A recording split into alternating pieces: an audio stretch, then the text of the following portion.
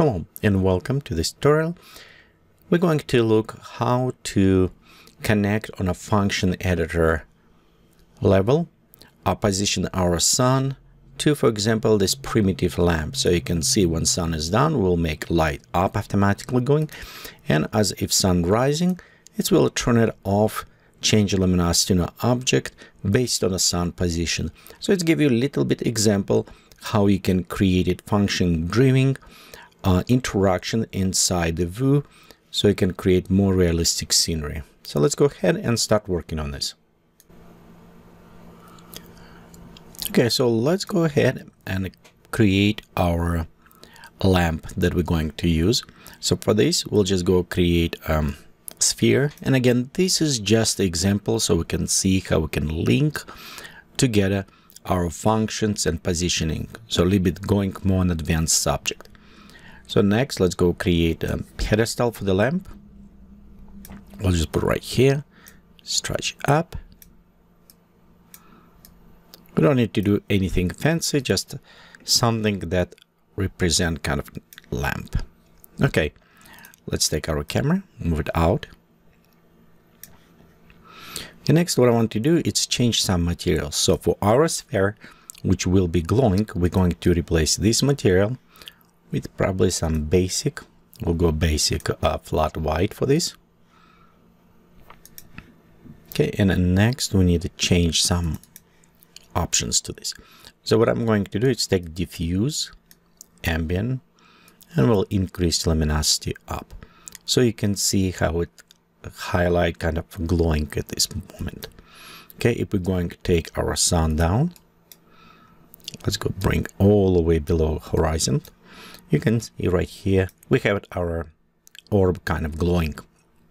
Of course, we want to change and remove after exposure from this. But overall, here we have our subject, which is kind of glowing around. What we want to do is take our sun, and as the sun is rise up, I want to turn off the light. So it will kind of linking together. For this, we need to work with positioning and function editor. We need link position and our sun. So let's go right here. As sun is selected, we go click on the edit object graph, and we'll go see what we have. Okay, you'll notice right here we have output as a positioning, but I want to take it just up position, so it will be Z. Again, in a sum, Z will be back, Y up. In a VUE, in current situation, it is a Z, it is up. And I want to work with Z is increasing. I want decrease and turn it off lighting. So let's go right here, our position. We'll go to click on the middle, go to the math. We'll go to vector operation, and we're going to take the compressor. So if we look right here in the compressor, notice we have X, Y, and Z. So we take current position, and we connect to the input. Next, I want to create custom output. So we'll go click, create output, custom dependency, and we'll take a Z and connect to our custom dependency. So on this point, I'll just take a Z value and already can extract this. Let's go ahead, click OK. Okay, our next is going inside the sphere, and we're going edit material. And right here in material, I want to go in effect, and we have it luminosity. We're going and click drive with a function. So notice right here we have our constant number. So we want to modify. As we look on constant number, it's number 1. So if we put to 0, it will turn it off. So we can put even -1, and you can see it's all away. So our value going from -1 to 1. 0, it will give it like middle ground. This is kind of nice to remember when we start mapping. So now what I want to do is input, and as an input I want external dependency, and we'll select external dependency. We'll go to our sunlight and select custom dependency. So next I want to actually map it to this. Okay, so to connect our external dependency, we need to go in the filters, and we'll go to create a map. So our map is which allowed us to control some values and output values. I'm going to connect from this to the map.